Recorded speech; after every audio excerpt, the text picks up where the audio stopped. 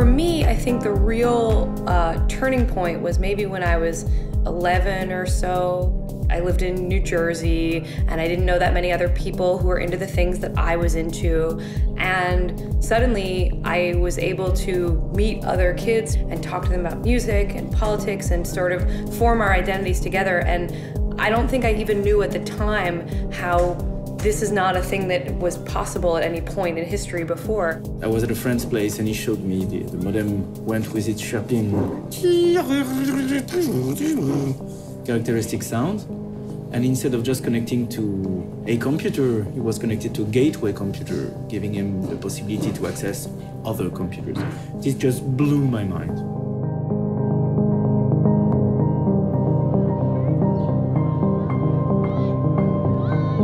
And the simple fact that they could have, forums or blog discussions with people across the world, I thought that it was really magic. I think what you're seeing now is both, different levels, both from the governments and the companies, but also from the individual users, a growing awareness that, it may be not such a free space after all.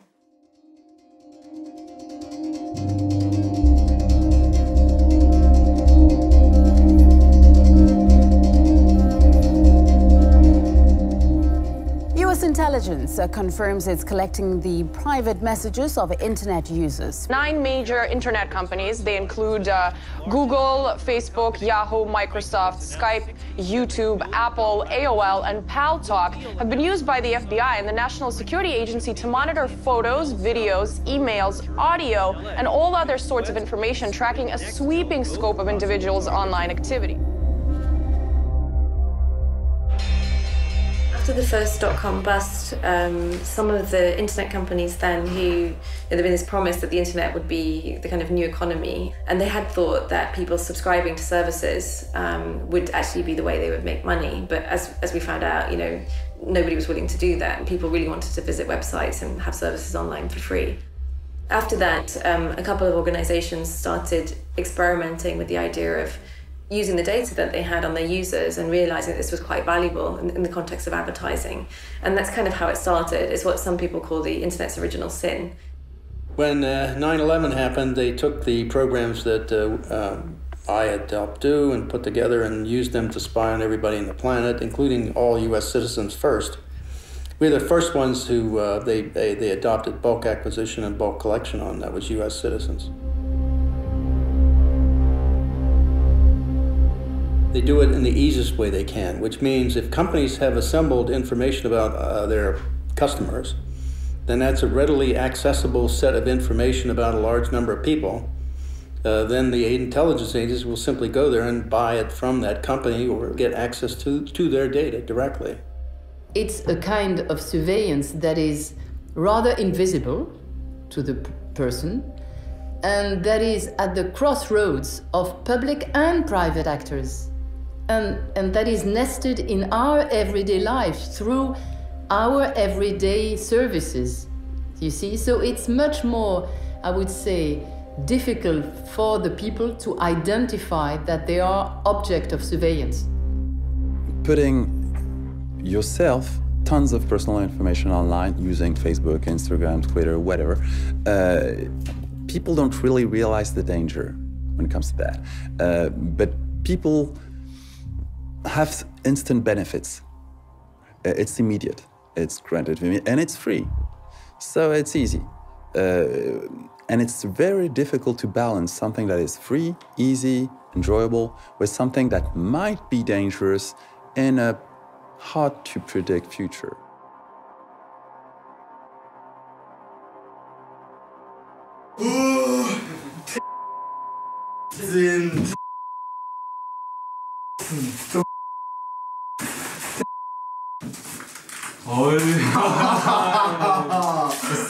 Was du surfen oder was? Ja, boah. Willst du ja mal zusammen gucken, wie steht auf der Falter?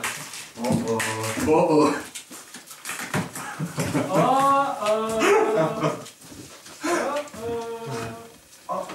Moin, danke, ich staune. Einfach zu checken, was weiß einfach. Details, Filter.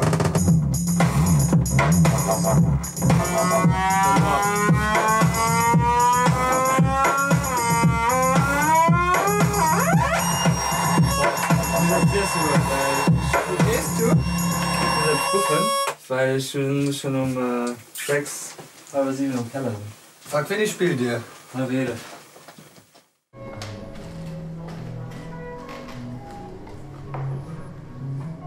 Gordon hat, weil der Regie gemacht hat in Leipzig, wie man da vorgeht, weil die haben irgendwie nicht mehr viel Geld über und Gordon will irgendwie dabei haben. Und das wird wahrscheinlich irgendwie so eine Vertragssache. Jo, nee, das ist super. Jo, bis bald. Ciao. Without a doubt, the most I'd say aggressive data collector is through the mobile phone, because we're taking it with us in the things that we do. And when this acts kind of like a tracking device, we're leaving data traces that not only indicate things like services that we're accessing, but also where we're going, what our behaviors and patterns are. What you can see very quickly is things like, when does that person often go to bed? Are they traveling? Do they call if they're traveling, do they call their partner every morning? Do they call them in the evening? Did they go out for dinner? Who are they talking to? Who are their the social graph is called, meaning the circle of people around them. And so there are different ways that people are then profiled or categorized on the basis of their behaviors.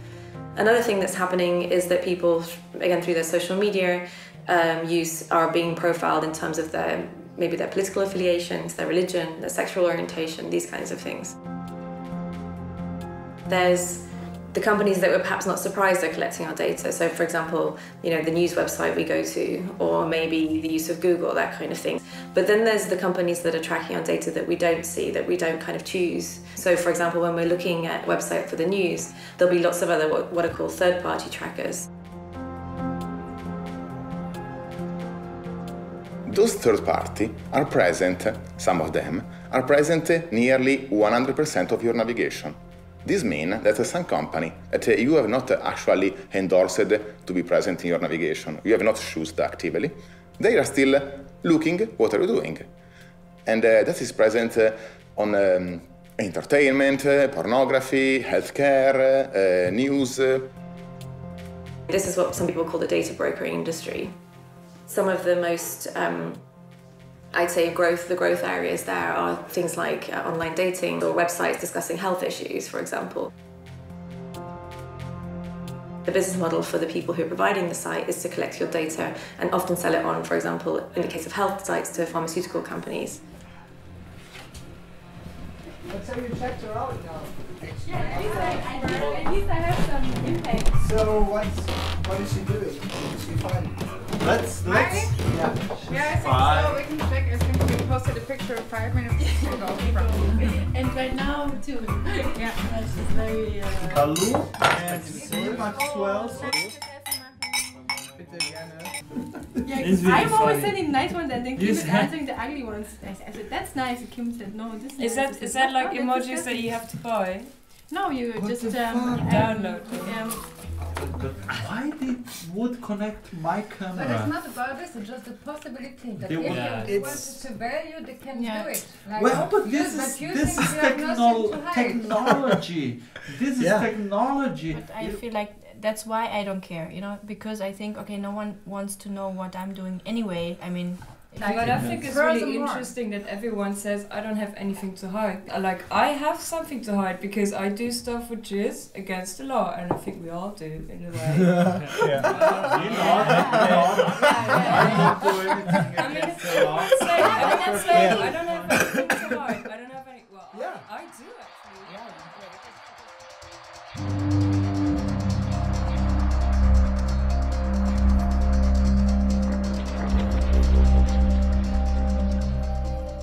I think it's kind of a difficult question. The process people go through in, I think, justifying their use of technology in terms of this business model of, okay, I get this for free, I give over my data, and I have nothing to hide, so why do I care?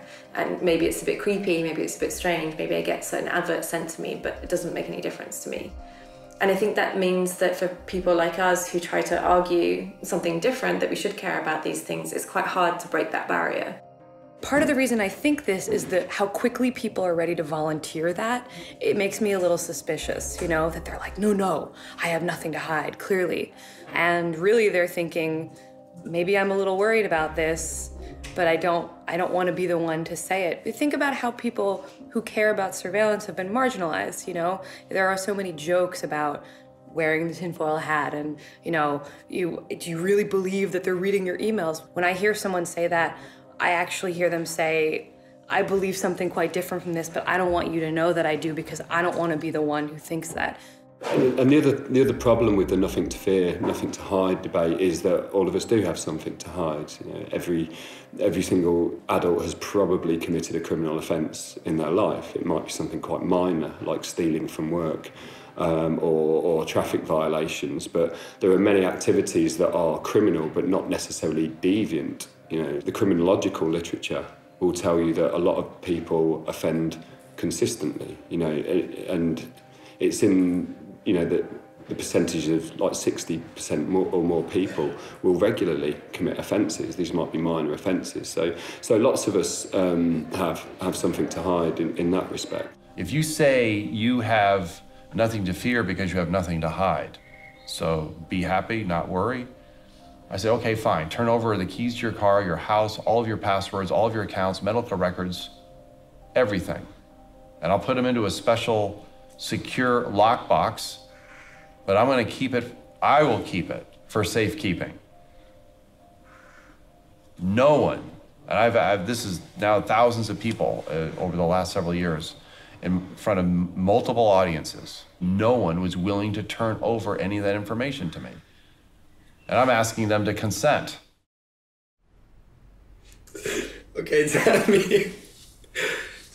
So basically, what we would do is put a spy software on your cell phone, which is gonna look at the patterns and actually at the things you agreed or clicked OK on the terms of condition of the apps you're using. Yeah.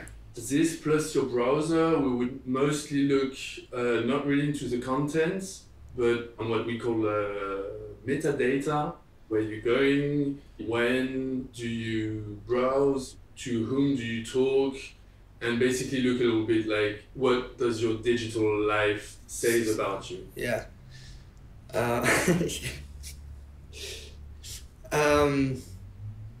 Is it like my computer and my cell phone? Yes. Tracked? Yes. Okay. You know a bit how I am, and I don't really give a shit. So, because that's what I always think, what everyone tells you, that I still think that I have not that much to hide, but, you know, you will see maybe. In a few years, there will be some serious drawbacks coming. For example, if you take the insurance industry, Facebook just released an algorithm that is able to give you some rating, some sort of credit rating, which is kind of weird when you think about it, but totally normal in terms of big data. Facebook is totally able to predict if you will pay back your loan or not. There's usually a point at which people do care, and I think that's the question of what do they care about? So do they care because they know that the tax inspector is now using these technologies to track people? Do they care because they've got a family member who has a history of mental health issues? Do they care because they themselves don't want to be given a different, deal in terms of, now very high health insurance costs because of their lifestyle, this kind of thing? Credit rating is totally predictable. It will happen. In a few years, your personal information, the one you're willingly putting online on Facebook, Twitter, all this thing, will give you a credit rating. And if you end up with a bad credit rating, well, you ask for it. You were the one thinking that you had nothing to hide. I like to speak about intimacy. And if fundamental rights seem like something remote, something you may not want to care about because, you have to fill your fridge, you have to pay the rent, you have to wipe the baby's ass and whatnot, then an intimacy is not what you're willing to give up. You understand what it means. Intimacy is those spaces where you are truly yourself, either alone or with people you decide to share this intimacy with. Intimacy is when you're naked, either as a metaphor or really. It's when you can experiment with yourself, you can experiment with new ideas, with new concepts, with new practices, without being judged by your peers. If you're in the middle of a crowd of 100 people and take a guitar and think, what would it do if I played like this, cling, clong, clong? You would never do it. If you're alone in your bedroom with that guitar, you do the cling, clang, clong, and maybe it sounds like shit. And you try again, and again, and again, and again, and again. And maybe after 1,000 times, you'll feel ready to have another person listen to it. And maybe after 10,000 times, you'll feel ready to have 100 people listen to it.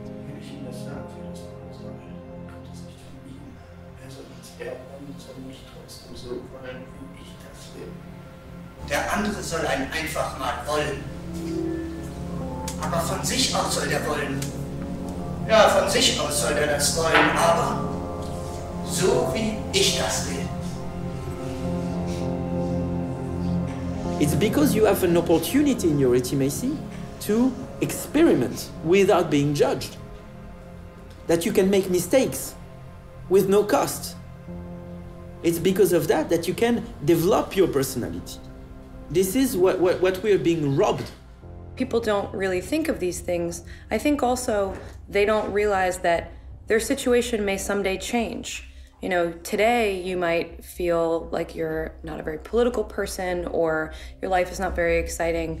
But what happens if suddenly, you know, let's say you live in a rural part of the world and an oil company wants to put a pipeline through your land or something, that now suddenly you do have some things to hide. You do have an adversary. Arguing that you don't care about privacy because you have nothing to hide is no different than saying that you don't care about freedom of speech because you have nothing to say.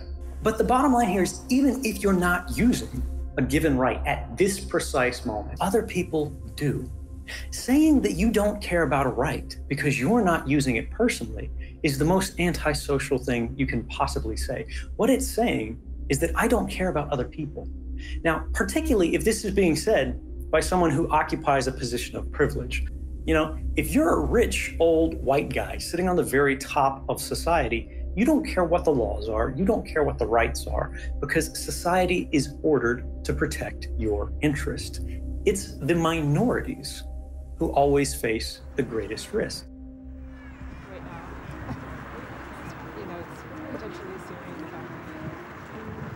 I saw my mom and my grandmother go through some really tough experiences. And I, became aware that discrimination and violence against women and girls wasn't just happening in my family or community. And I decided that I wanted to work on these issues.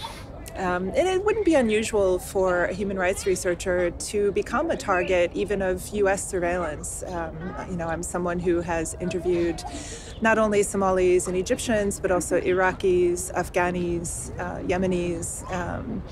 So, the people that I interview typically are coming from populations of extreme political interest to my own country, to the US. In context even of the war on terror. And I do think that it's, not only plausible but probable that I became a target of US intelligence interest, not just because I'm a human rights researcher, but after doing this research with Somali girls and uncovering instances where girls named Americans and Saudis as so-called clients of sex-trafficked refugee girls in Djibouti.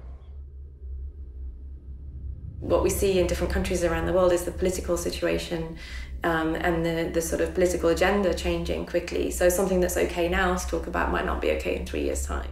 If you combine a drastic and very disruptive technological progress and this soon-to-come political disruption, you will end up in a short time period in something so different that any kind of prospective effort is really, really difficult to make.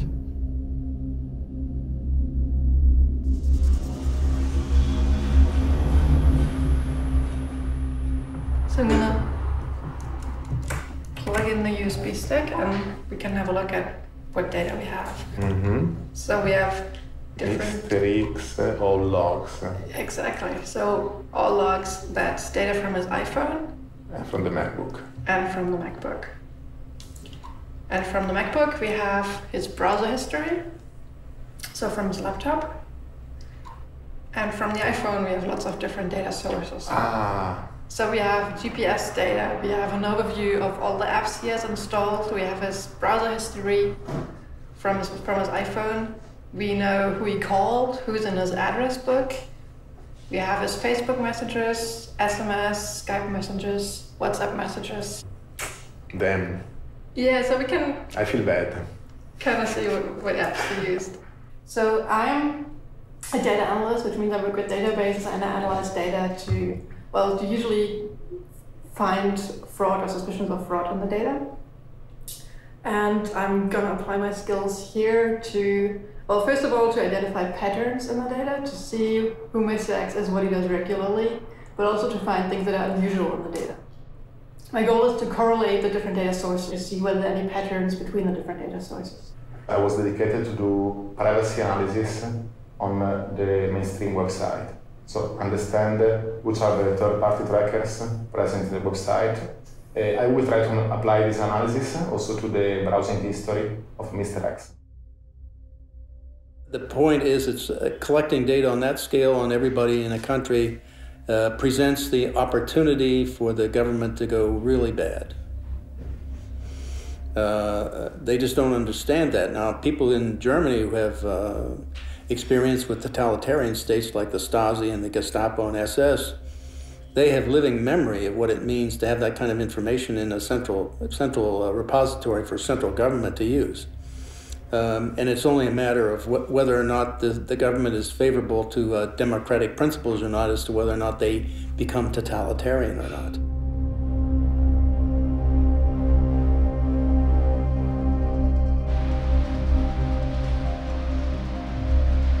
Mein Plan war, mit der Demonstration mitzulaufen bis zum Ende, dort wo das Politbüro auf einer Tribüne stand. Auf meinem Transparent stand der Satz: Jeder Bürger der DDR hat das Recht, seine Meinung frei und öffentlich zu äußern. Hier an dieser Laterne hatten sie mich eingeholt und haben mich an den Armen gepackt und ich sollte abgeführt werden.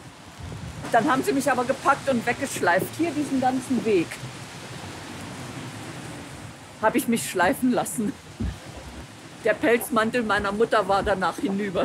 Und hier stand ein großer Lastwagen, ohne Plane, also ein freier. Und hier bin ich dann kontrolliert worden.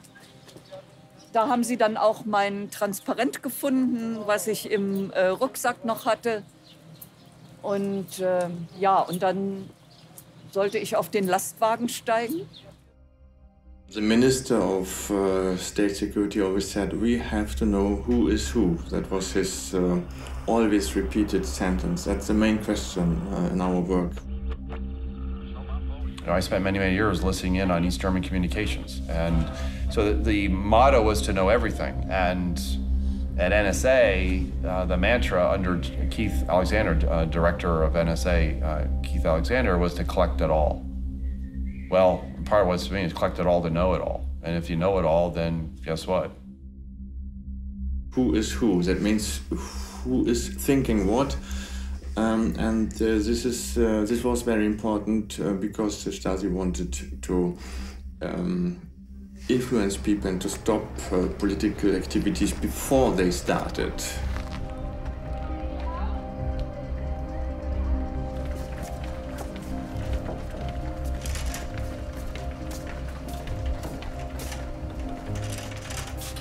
Diese Oppositionbewegung der 80er Jahre begann in der Hochzeit des Kalten Krieges, als Atomwaffen in Deutschland stationiert wurden. Also wurde ich dann Mitbegründerin des ersten Friedenskreises der DDR, des Friedenskreises Pankow, gegen die Militarisierung des Lebens in der DDR, gegen die Stationierung von Atomraketen, gegen Militärunterricht in den Schulen. Ich habe ja dann 1982 auch einen der ersten privaten, sozusagen Umweltkreise gegründet, der sich immer in meiner Wohnung traf. Und später dann ab 1984 kamen dann auch Menschenrechtskreise dazu, also Kreise, die die Menschenrechtsverletzungen in der DDR thematisiert haben. I was in the Stasi archives this past year, and it's quite something seeing row after row, file after file, thousands upon tens of thousands paper-based, which in itself had been the system for keeping track of all that, the system for indexing had gone through several iterations, and they were actually moving, even the Stasi were moving in the 1980s to computer-based systems. Tonbandmitschnitt hier. Hier ist ein Tonbandmitschnitt. So sehen die dann aus. Ja? Da ist bei einer Veranstaltung heimlich ein Tonband mitgelaufen von der Staatssicherheit. Und die Staatssicherheit hat dann dieses Tonband abgehört und hat aufgeschrieben, was ich auf dieser Veranstaltung gesagt habe. Es gab aber auch Abhörprotokolle vom Telefon, weil ich für die Stasi wichtig genug war, meine Anrufe abzuhören. Also das ist hier ein Maßnahmeplan der Staatssicherheit, Plan zur Zersetzung zum OV-Virus. Virus ist der Name meiner Akte. Operativvorgang Virus. Mit dem Ziel, den Einfluss, die Aktivitäten und die Teilnehmerzahlen des Friedenskreises Pankow zurückzudrängen und die führenden Personen des Friedenskreises zu verunsichern, werden folgende Maßnahmen der Zersetzung vorzuschlagen.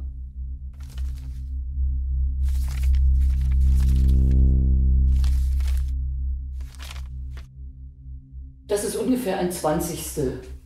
Also ich habe zwar 20 dicke Leitsordner und dann noch ein paar kleinere Aktenteile, die man irgendwo gefunden hat. Ich hatte ja insgesamt 49 inoffizielle Mitarbeiter, die über mich berichtet haben. Im Laufe der Jahre 49, da war ich ziemlich erstaunt. Und Virus, den Namen finde ich auch interessant, ja, den die Stasi uns gegeben hat oder mir gegeben hat. Ich bin also diejenige, die zur Erkrankung des Systems führt. Ne? Fantasie hatten die Jungs schon. Ja. Wolfgang Schmidt was looking at the NSA. He's a former lieutenant colonel in the East German Stasi. So he was looking at the NSA surveillance program, and he said, to us, meaning the Stasi, this would have been a dream come true. In Western democracies, if you're talking Germany of today, or if you're talking the United States of today, it's not a police state. But the mechanisms, the instruments of power necessary to affect that are essentially all in place. The only difference really is those in power. And you then have to trust and depend on your leaders to be focused on more democratic ways of life and supporting that. And you can't guarantee that. I mean, no one can. So in the United States, they say it can't happen here. Well, I'm sorry, yes, it can. It seems that it never sleeps. Wait, so because you have data points like every few minutes, all night for 2 days in a row. Maybe that's his lifestyle, but...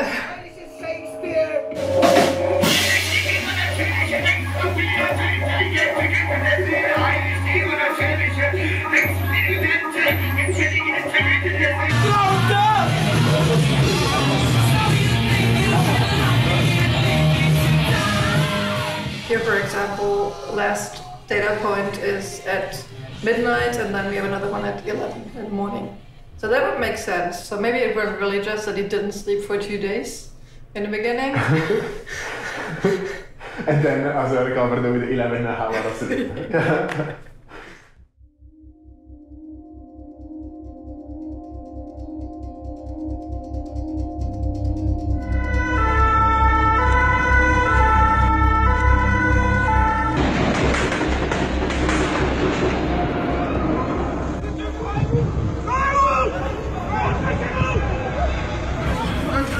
Monsieur, qu'est-ce qui s'est passé? Il y a eu un attentat.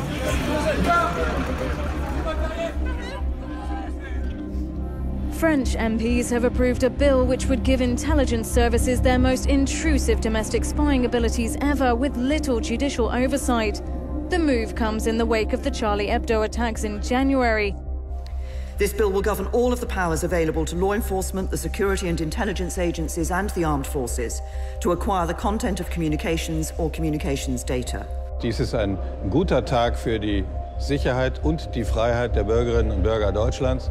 Es ist ein schlechter Tag für die großen Verbrecher aller Art. The net effect is if you are a law-abiding citizen of this country, going about your business and your personal life, you have nothing to fear.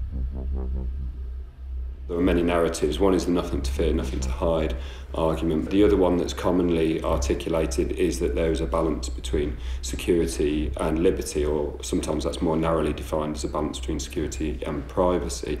It's an extremely problematic way of conceptualising these things for several reasons. Benjamin Franklin said something along the lines that people who are willing to give up their liberty for security will lose both, and they deserve neither. And what I take from that is that there's not a simple balancing. These aren't things you can easily quantify and measure against each other. I would say very simply, bulk surveillance has been a direct and absolute continuing failure. I mean, it has stopped. They justified by the terrorist groups and stopping terrorism as the means of doing it, the reason why they have to do it. But in fact, it has failed in every turn. Every attack has happened, and they've not been able to stop it by bulk collection. Each time you have a terrorist attack somewhere in the world, you hear right after, oh, see, we need more security, we need more securitarian law, we need more power to the government agencies and the such. It's more than 20 years I am in data protection, but I still am a member of the judiciary with a background on organized crime, anti-mafia legislation, and it was me drafting the so-called Italian Patriot Act. So no need to persuade me that at certain stages interferences are essential and even invasive activities by the state. The efficiency of criminal investigation by police and judicial offices should build on selective sources. What works is difficult, is infiltrating the networks, is surveilling the individuals, is blending into the mass, is for agents to learn languages and risk their lives. And the agents don't want that. They got those big computer systems where they can watch the whole world. Well, guess what? It doesn't prevent terrorism. That's true in Paris, that's true in Copenhagen, that's true in London, that's true in New York and in Boston and Texas and California. All those attacks, they've never been stopped, yet the people they knew that did it, they knew about them and knew they were potential terrorists.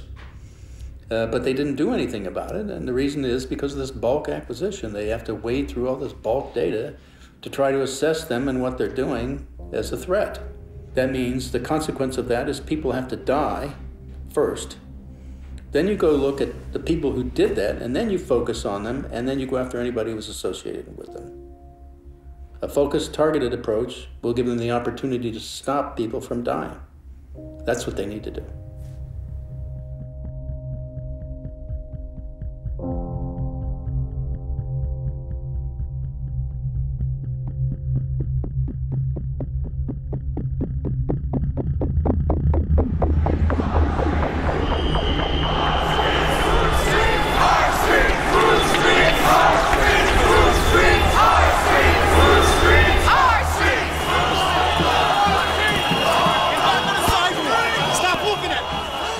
The documents that we got show an enormous depth and breadth to the level of surveillance against the Occupy movement. The FBI is using domestic terrorism authority to go after the Occupy movement and collect information on people and on a movement that they acknowledge throughout the materials is a peaceful, nonviolent movement. Anybody and anybody associated with them were surveilled, which meant they had carte blanche. Treat them as a threat, and simply in league with the government and others to find out everything there was to know about them. Remember, Occupy Wall Street, interestingly enough, did end up resulting. People were on the streets facing police. Right? Meanwhile, there's all the hidden side of that, and with cameras that can now do facial detection from many hundreds of meters away. Scanning crowds, right? And incorporating that all into databases just based on a few select points.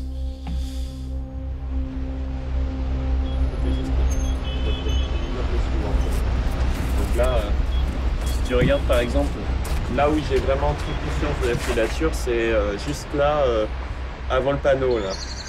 Donc il y avait le type avec sa capuche. Déjà bon, il y a des moments où les capuches, la capuche, l'air comme ça avec le sac à dos qui regarde obstinément ailleurs quand on le regarde. Et au moment où j'ai fait demi-tour, il s'est passionné d'un coup pour l'interphone de l'immeuble en regardant si c'était pas l'adresse là. Enfin, c'était assez maladroit, assez mauvais. Il y avait aussi une femme qui me suivait. Donc là, c'était dans la... Derrière, là, dans le pâté de maison, il y avait aussi une femme qui me suivait sur la rue transversale, là, ici. Je suis allé... à un moment donné, je suis allé vers la bibliothèque. Je me suis dit, bon, bah, je vais aller... J'ai hésité un moment. Je me suis dit, où est-ce qu'il faut que j'aille? Donc j'ai commencé à aller vers la bibliothèque. Je l'ai remarqué. Je me suis dit, non, c'est une mauvaise idée. Je suis tout seul. Je suis allé dans un café au centre-ville, en fait.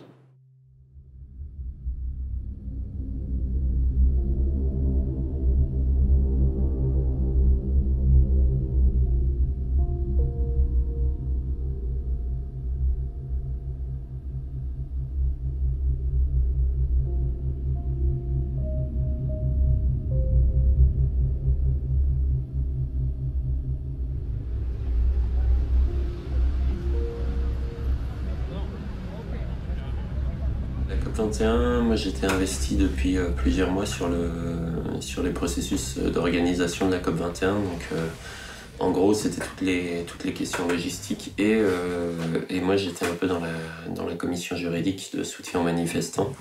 Donc c'est des dispositifs quand il y a des grandes manifestations qui sont mis en place pour faire le suivi juridique des manifestants en fait. À partir du 13 novembre et la déclaration de l'état d'urgence, nous, notre premier réflexe a été, de se dire, ça va être vraiment très compliqué, la COP21. 2, de se dire, mince, qu'est-ce qu'ils vont pouvoir utiliser contre les militants? Parce que déjà, le 20 novembre, on s'est posé la question très sérieusement de quel dispositif, et on s'est plongé tout de suite dans la loi d'état d'urgence pour savoir quel dispositif pouvait être utilisé dans le cadre de l'état d'urgence contre les mobilisations de la COP21. Et l'histoire nous a donné raison.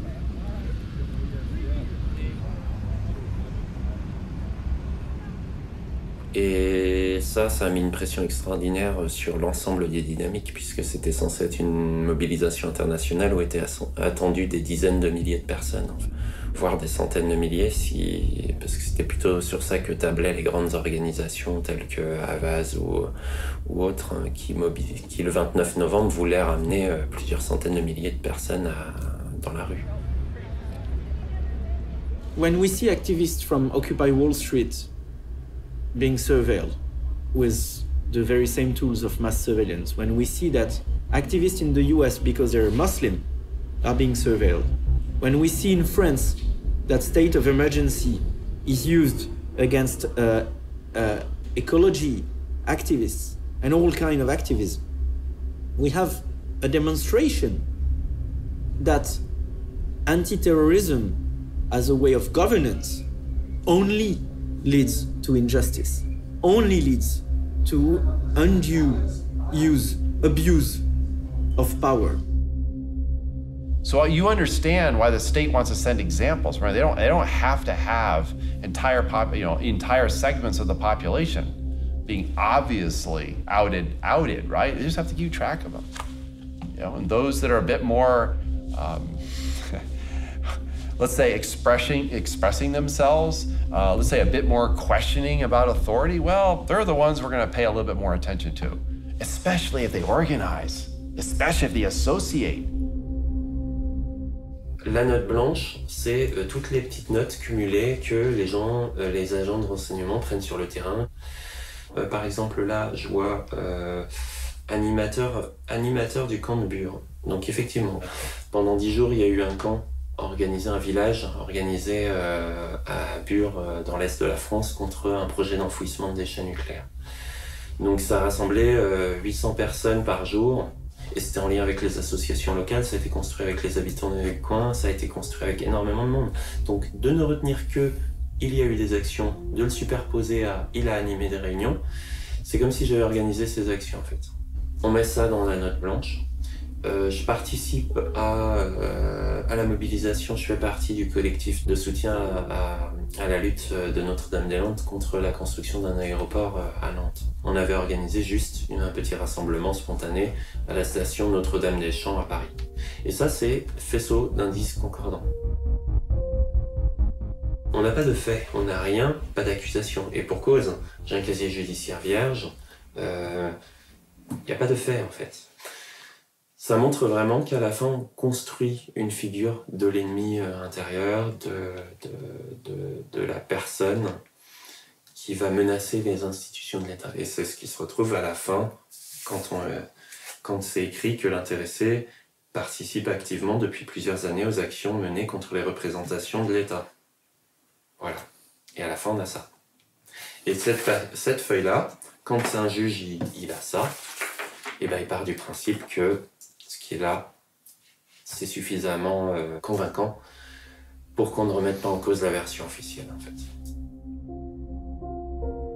Do we really want a preemptive crime society where if I decide you might be?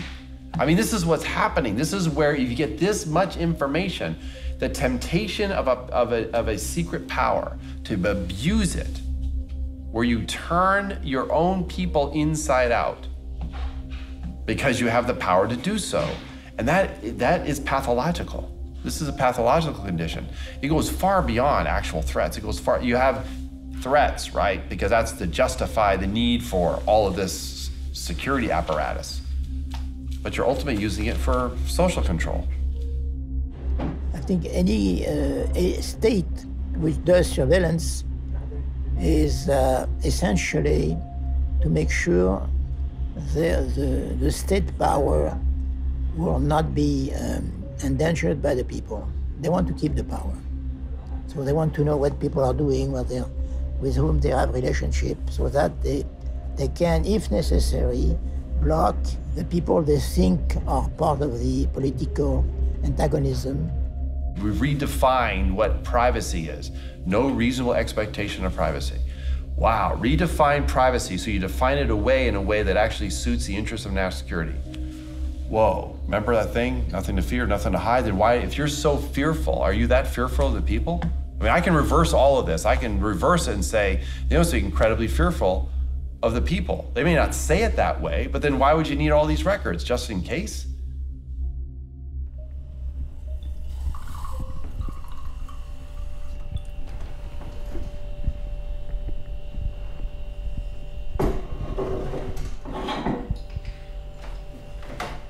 Ich bin persönlich von Überwachung betroffen gewesen, weil mein Freund André Holm seit 2006 beschuldigt wurde, Terrorist zu sein. André ist Soziologe und beschäftigt sich mit dem Thema Gentrifizierung in Berlin sehr viel, schon seit vielen Jahren, und hat viele Texte veröffentlicht als Wissenschaftler, auch als Aktivist, weil er sich für Mieter und Mieterinnen in Berlin einsetzt. Das BKA hat zu dieser Zeit nach einer militanten Gruppe gesucht, und weil sie die nicht gefunden haben, haben sie irgendwann die Texte unter anderem von André mit deren Texten verglichen und haben dann ähnliche Worte gefunden. Ich glaube 7 Worte, die in deren Texten und in seinen Texten vorkamen: Gentrifizierung, Reproduktion, auch marxistisch-leninistisch, was für Wissenschaftler eine Vokabel ist, die nicht ungewöhnlich ist. Und das war der Anfangsverdacht, warum sie dann gedacht haben, es könnte sein, dass der die Texte dieser Gruppe schreibt, und haben angefangen, ihn zu überwachen. And this is where mass surveillance shows its true face of an instrument of social control. This is the main purpose, the main effect of mass surveillance, is to keep populations under the diffuse impression that if they say something, or if they do something that may make them look like they have something to hide, that may be something worth hiding, then people will know about it, so they better not say it and not do it. This is how it works in every authoritarian regime since the dawn of times. I think this is something that comes back to who we are as people.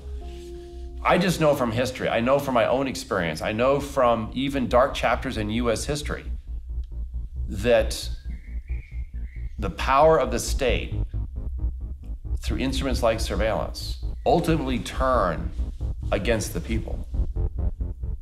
And it's not far removed, right? It's not far removed to take that kind of power and now establish something that's clearly undemocratic. Okay? And you in essence are treating all of your people as subjects, right? Not citizens. This myth of nothing to hide, when put into action, may turn individuals into perfect subjects of control, into subjects who accept control, who accept dominance, who accept servitude.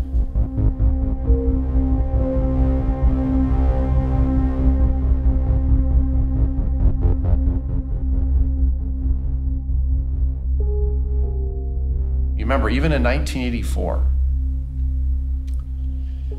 I mean, that's a novel that has become very real for me. Or even in Brave New World, which is another way of looking at this, okay? Sort of the bread and circuses routine, right? Here's the problem. If I say I have nothing to hide, I'm gonna come back to that because I have people in my network right now that will actually say that knowing full well what they say. Then where does it end? Because if you say in terms of electronic communications, I have no reasonable expectation of privacy, then where do I have an expectation of privacy?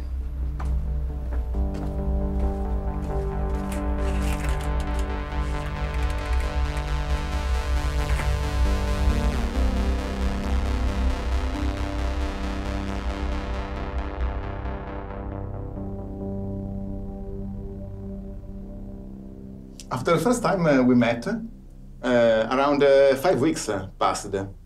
And in this time, we perform a sort of unprofessional stalking of a subject we call Mr. X. So we only looked at the metadata. That meant we didn't touch the content of your Facebook messages and so on. We only considered data about data. Mm-hmm. So for example, if you talk on the phone, metadata is how long does a call last, who's calling, whom. And the reason we only looked at metadata is because that's really what governments admit to doing in terms of surveillance. And people think it's not that bad, it's just metadata. It's not actually the content of my email, it's just who I send it to that can't be that bad. But the thing is, of course, if you correlate data, you have metadata from different sources, you get a storyline, and maybe the content isn't even that important anymore. So at the beginning, we just start to address where the subject moves, to figure it out in the space where you are. This is, for example, the first week, no? Between the 23 and 27 of March. And we see that you spend some time in Berlin and then in Hamburg. In the third week, we saw that you were basically in Berlin only, and we are seeing a different visualization. It's called a cluster, and this permits us to see which is the location where you are more often. That is necessary to understand you are living in this street, Wartstrasse, near Tempelhof. In the fourth week, we are seeing a different visualization. Most of the time you were in Berlin. Sometimes in the northeast to do sport. Sometimes when you are running around the Tempelhof airport. But most of the time you see the color, the darker color show where you were more frequently. So your place, the bar is in front of your house, and some friend of you near Gorlitzer Park.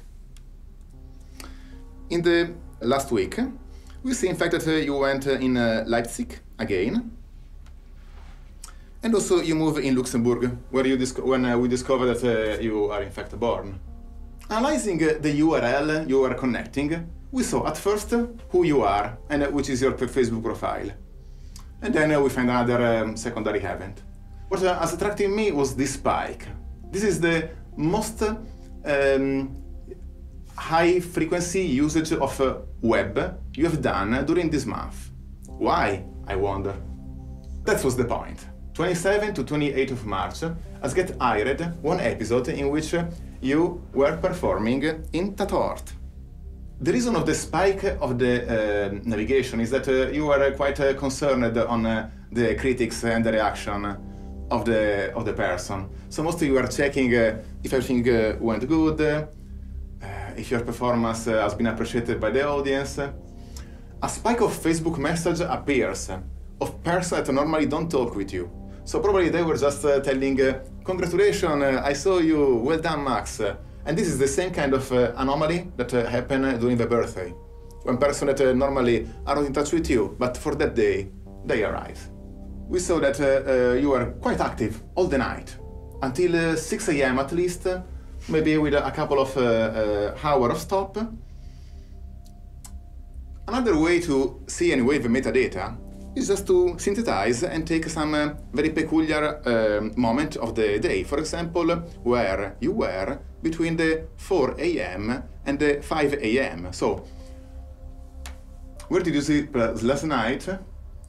Mostly we see that are 2 days where you are in the towers. And if we unzoom the map at European level, we saw clearly the Hamburg and Leipzig, where you were for a couple of special events. Okay, so here's a quick overview of the data that we collected from you. You can see that it varies per day. We get a lot of location coordinates. So we did an analysis of what domains or what websites you visit when you surf the web. And that huge blue bar on the left that you see there is Facebook. So a lot of your web activity is concentrated there. You also go to some other websites, like you research travel, you Google some things, of course. You order food, you watch a lot of online videos, you watch some porn, you're interested in synthesizers, but still Facebook is like the thing for you. What's always really interesting is to look at people's Google searches, because usually you can learn quite a lot of what goes on in people's minds by looking at their Google searches. You did 83 Google searches in 1 month, and that seemed like not a lot to me. No. I did some research. I found that the average person apparently does 150 a month. Really? That's not much of Google searches, though.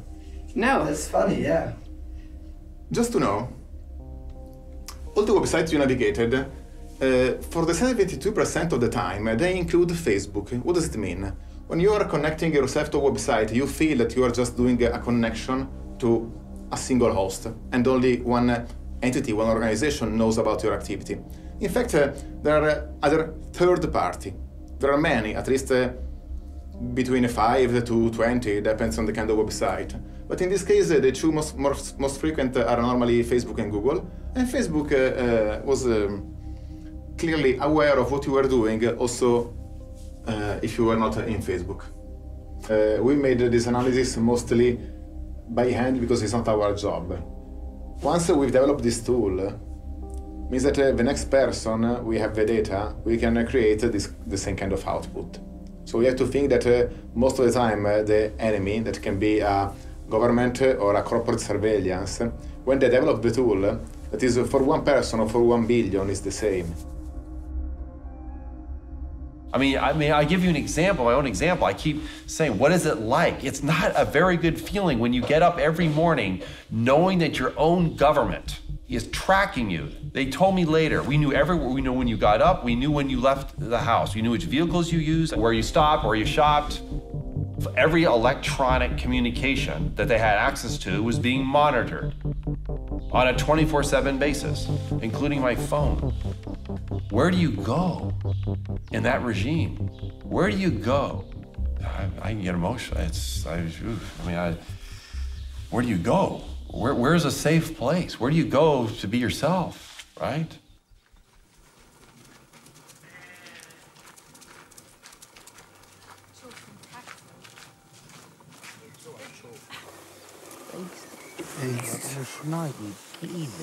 Natuur.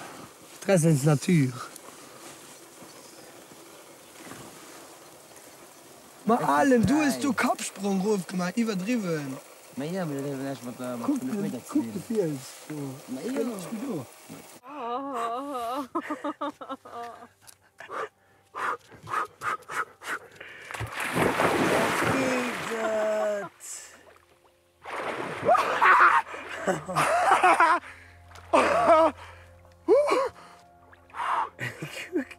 Oh, c'est bon. Oh, c'est froid. Are we back down to just my physical body? Just literally the only thing left now is in my head that's private? And even that's suspect with emerging technology? So where do I go that's safe? Where's the safe room? I get back to 1984. Winston cowered in the corner. Why? Because it was the only place where the surveillance cameras couldn't see him, which meant they knew where he was. And in the end, people forget the rest of the book. They haven't read, people have finished reading 1984. It's quite dystopian because even Winston gives up. Winston is the protagonist. Winston is the person in all of this, right? What happens to Winston is what happens to society. Also die allermeisten inoffiziellen Mitarbeiter, die lange für die Stasi gearbeitet haben, und das ist die Mehrzahl, die hat das freiwillig gemacht. Zum Teil haben sie ein bisschen Geld gekriegt, ja, zum Teil ein paar kleinere Geschenke. Aber ich glaube, die Hauptsache war dieses Machtgefühl, was die hatten. Aber es war der Mann, der Bruder, ja, der Vater, der Sohn und so weiter. Die ganze Palette. Naja, das hat ja, glaube ich, gesagt. Ja, in meinem Fall war es mein Mann. Und der hat aber dann später gesagt, er hätte das gemacht, weil er Angst hatte, dass ich verhaftet werden könnte. Und dass, wenn er mit der Stasi zusammenarbeitet, er das erfahren würde, dass ich verhaftet werde oder werden soll und mich dann davor schützen kann. Und ich glaube ihm das auch, weil als ich zu dieser Demonstration gehen wollte, bei der ich dann verhaftet wurde, er hat alles versucht, mich davon abzuhalten, außer zu sagen, du, ich weiß es von meinem Führungsoffizier, dass du verhaftet werden sollst, also bleib hier. Das hat er nicht gemacht, ja.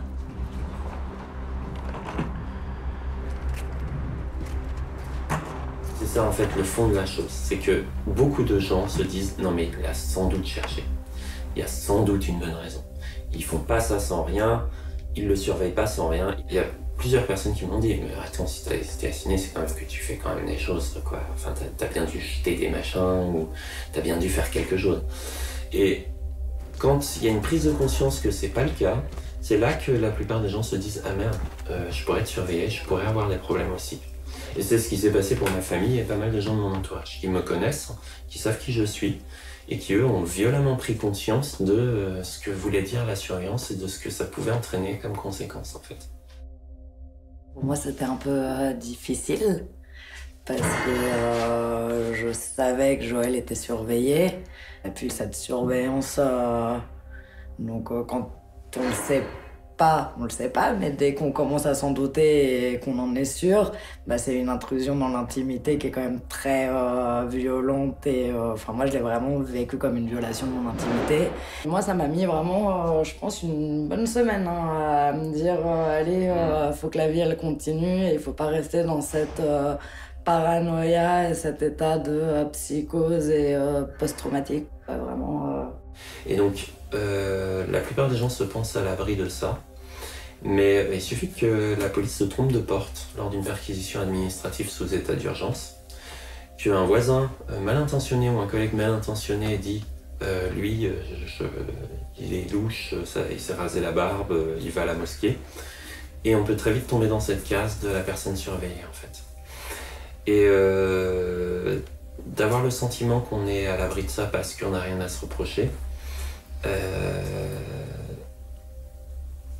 et ben c'est vraiment là où s'articule la force de la surveillance en fait. C'est qu'elle isole les personnes en fait. Elle isole l'individu, le bon individu du mauvais individu. Das fand ich persönlich furchtbar, das war wahnsinnig unangenehm. Faktisch zu wissen, hier in meinem Leben jetzt findet das statt, dieses Telefon wird abgehört. Es gab Observationen auf der Straße, also zivile Beamte, die unsere Wohnung beobachtet haben oder uns hinterhergelaufen sind.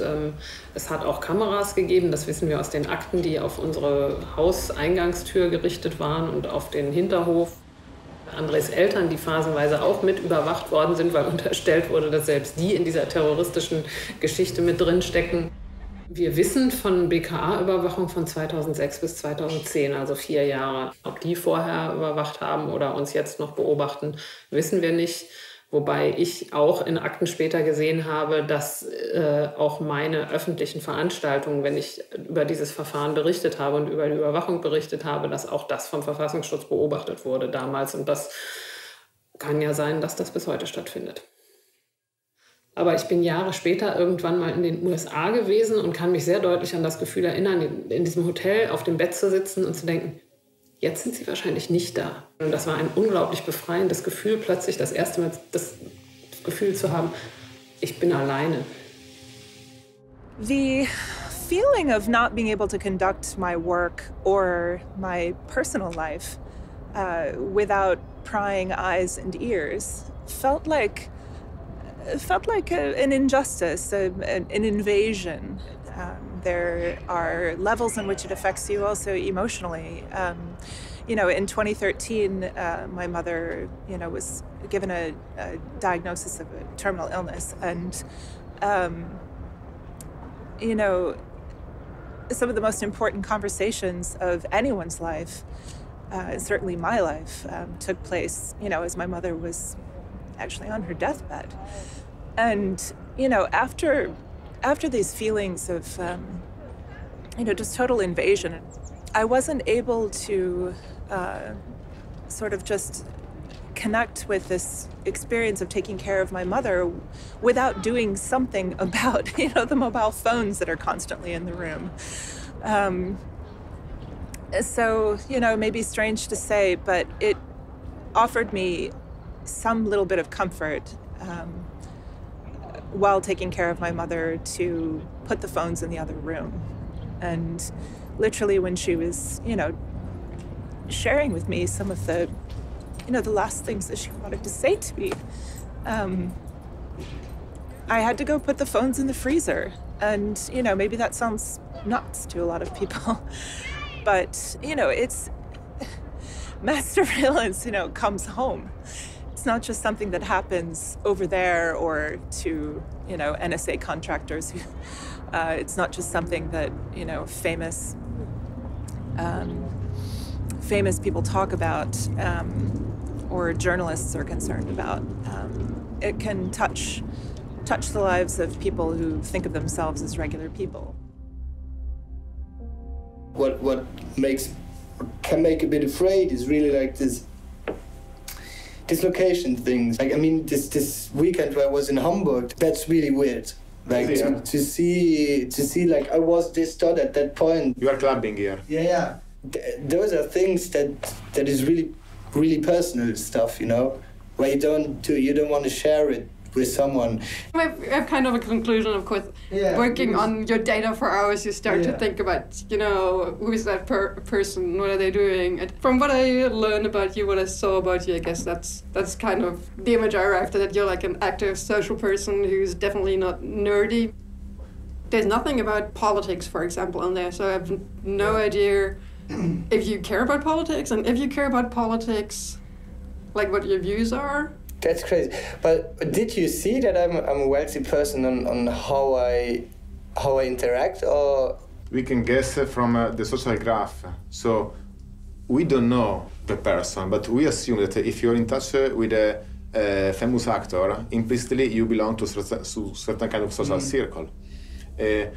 If your provenance is a person that speaks 3 languages, came from one of the healthiest places in Europe, again, is another probability, another high chance that maybe you belong to a certain kind of social status.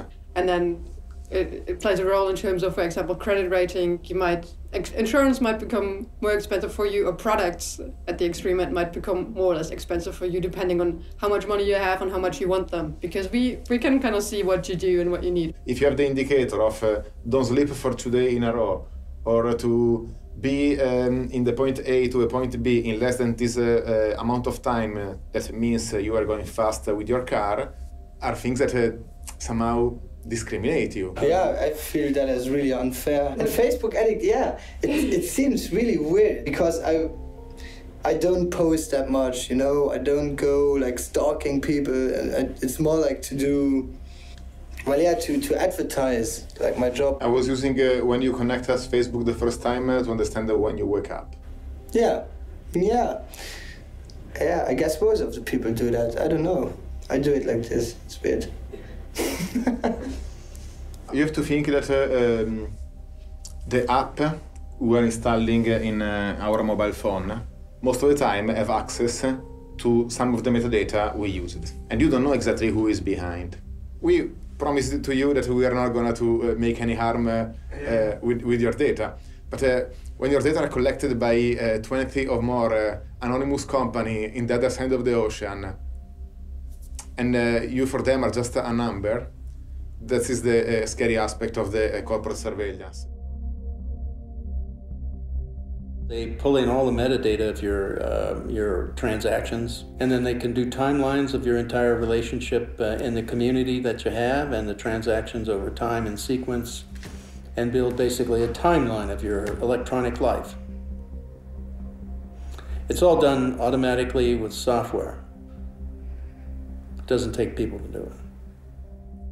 They called it the corporate store, sort of in quotes, the corporate store. It started off with just phone numbers, which obviously can be indexed to names and addresses. And then it turned into emails, financial information, internet usage. Well, what they're primarily interested in is who are you hanging out with and what are you saying? Who are you spending time with? This is where the metadata actually is quite significant.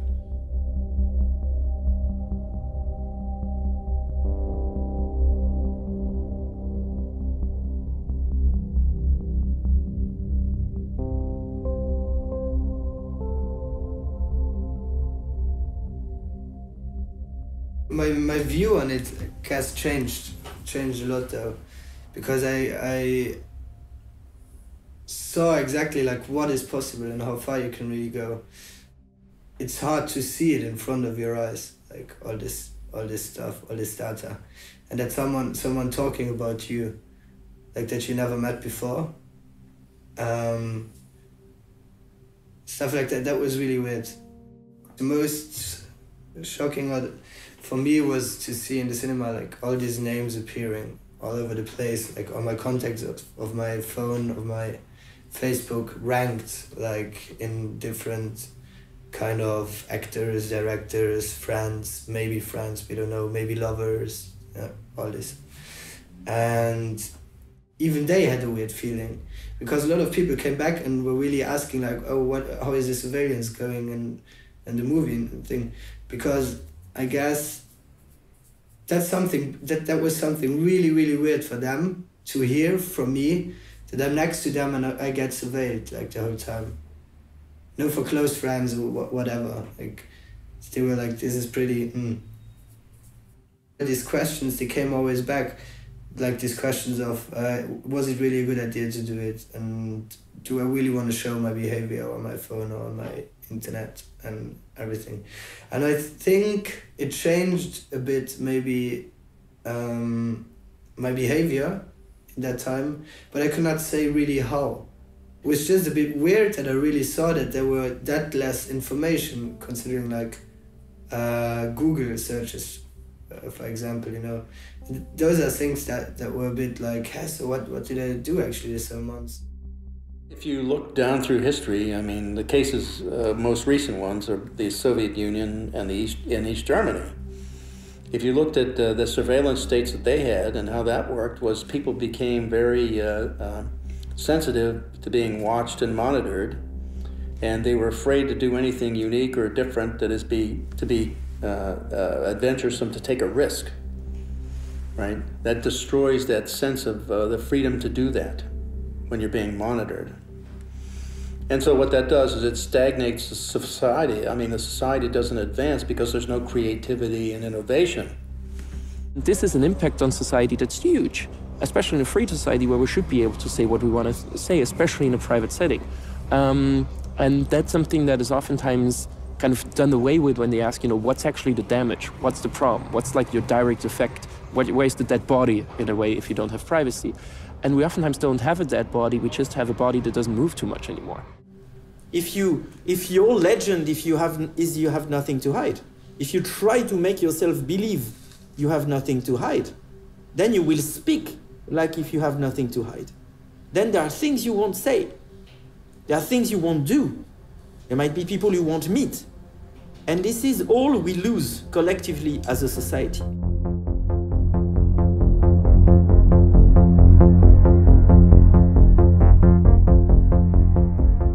It's probably the first time in history that technology is allowing the possibility to have a real mass surveillance, again, from public or private actors. And as you said, this surveillance is rather accepted by the person.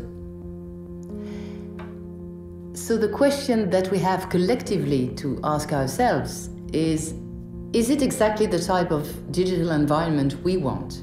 And I think we're right at this moment now. I have my answer, but I think all of us, we should ask ourselves this question because the choices won't be exactly the same, you see. The things we should not do are thinking that there's nothing we can do about it and we lost already. What we can do is to convince each and everyone that it's not a lost battle and that it is worth fighting to start with. Es gibt keine unwichtigen Informationen.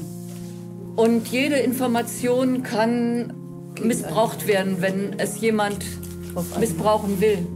Und ich sage den Schülern immer, ihr müsst aufpassen, was ihr von euch preisgebt.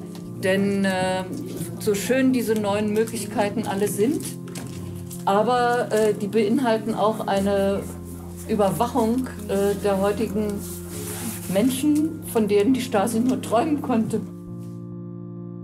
I think another thing people can start to do is also play around with just kind of feeling like they understand how the technology works a bit more. You know, using a computer or a mobile phone, we've been taught that it's a bit like a washing machine. You know, you put stuff in, you press the program, and then you don't think about how it works. The truth is the less you know, the less control you have over what's happening. So, like, motivating people to get a bit more interested in knowing how the internet works, or knowing how your device works, or knowing why it is that the company's giving you free services is pretty important. There are a lot of things you have to learn. If you want to fly, you have to take courses in flying. If you want to run, you have to train yourself in running. And I believe the best way is the community learning by other people, which makes it more convincing and also more understandable very often. There is, for pretty much everything that you're using now, every Microsoft or Apple product or Google or Facebook or whatever, there is probably an alternative. And in most cases, the alternative is very good. And, you know, just really simple things like using a search engine that doesn't track you, like Disconnect or DuckDuckGo, because we know that Google is a very powerful surveillance engine, you know, in all these great, you know, really sophisticated tools that it gives us. It's taking all of our data. Signal for texting is something that I teach. Tor browser, that is the web browser that helps protect some of your personally identifiable information from websites you visit, from your internet service provider, from anyone who's observing your network traffic, whether they are, you know, your work IT department or a sovereign state. I think we have to be very humble here. We have to think very carefully how we speak about those things. Saying to someone saying to someone living in an authoritarian regime where internet communications are particularly surveilled, oh, you should use Tor, may end up having this person taken to jail or worse. Because in some countries, maybe just using Tor blinks a red light, potential political opponent detected. So it's not about giving advice, it is about sharing and understanding, and it is also about building collective resources where we can efficiently mutualize knowledge. So on a case-by-case basis, we can find appropriate solutions. The good part is that once we arrive to a world where half of the population will encrypt for no reason, it will help others by overwhelming the surveillance state with uninteresting encrypted mails. But we need this hype to start and begin for all of us to be really secure. We need free, libre software. Software that belongs to the humanity as a whole. Software where everybody on Earth has the same freedom as the author to get to understand what a piece of software does and to get to modify it. Then we need decentralized services. Decentralized services means that you know where your data goes. You know what is happening when you click somewhere. You know what is stored, you know where it's stored. So we need all this in conjunction with end-to-end encryption, not any form of encryption. End-to-end encryption means that you generate a cryptographic key, I generate a cryptographic key. We decide to share those keys, and then we are in control. What I like about the tech side is that there is something that can be done. Each of us can make a change to our behavior in terms of whether we encrypt our communications, whether we use free software, hopefully some combination of all these ideals. And even just making one small change today does do a great deal. Just using an encrypted texting app like Signal for your communications between your friends is not perfect. Phones are bad, all these other issues, but it's something. And I think it shows people that they are empowered to make a change themselves. And it means also that democracy, people are going to understand, democracy is not a spectator sport. You have to participate, you have to be active, and you have to do that continuously to ensure that you keep your rights and freedoms. You can do access requests, you can ask any company in the world, what data are you storing about me? They have to send you a copy of everything they hold about you. You have an idea of what they're actually holding about you. You can see, oh, they shouldn't have this information, where did they get it from? And this creates a lot of trouble, interestingly, for companies. If just individual people are asking, what are you actually having on me and why do you have that and how is this legal? It gets the whole legal department going crazy. It's an industrial challenge that would take policymakers on a path of really doing shit for growth and jobs if this is really what they care about. Rebuilding the capacity in Europe, in Germany, in France, and everywhere to build computer chips, to build computer systems we can understand on a hardware base is something critical. When we realize that there's something we can do on a personal and community level, I think it can encourage us to act at the political level more, so by contacting our lawmakers or supporting organizations that are doing the work of law reform. One of the most powerful things that I think has happened since Snowden is this massive increase of all of those things. All the people who are working on this stuff, more or less in isolation, have come together in a way that is, I think, when I think that we're going to win, I think it's because of that kind of solidarity that we have.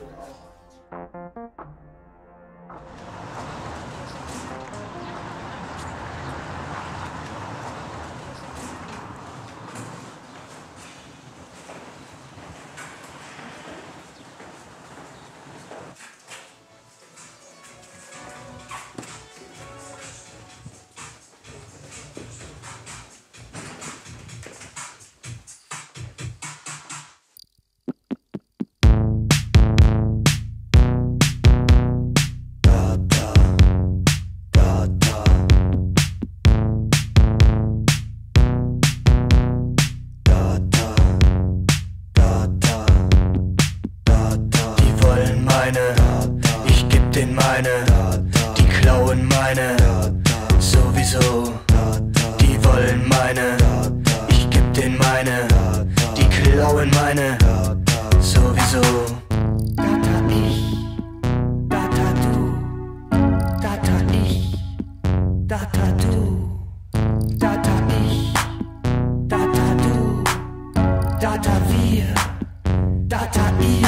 Er greift nach dir, der Megadata-Wurm, im Netz versteckt, Metadata-Sturm. Er greift nach dir, der Megadata-Wurm, im Netz versteckt, Metadata-Sturm. Data.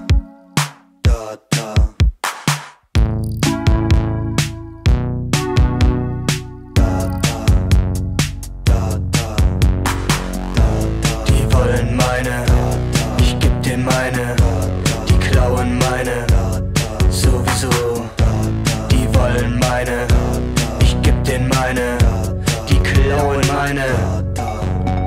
Er greift nach dir, der Megadata-Wurm, im Netz versteckt. Metadata-Sturm, er greift nach dir, der Megadata-Wurm, im Netz versteckt. Metadata-Sturm.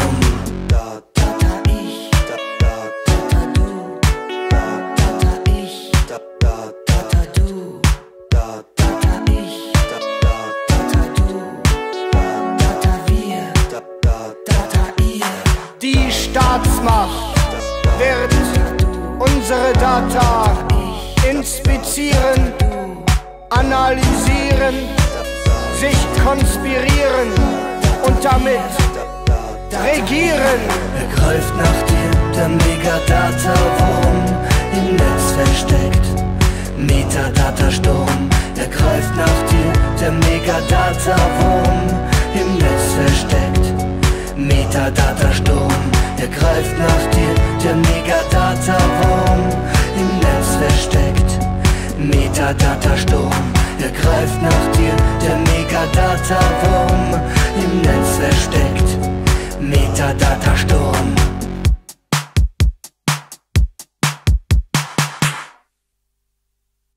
We saw that your mom calls you quite a lot. You're not always very good at picking up when she calls. I actually did the calculation. You're 30% less likely to answer your phone when your mom calls than when anybody else calls.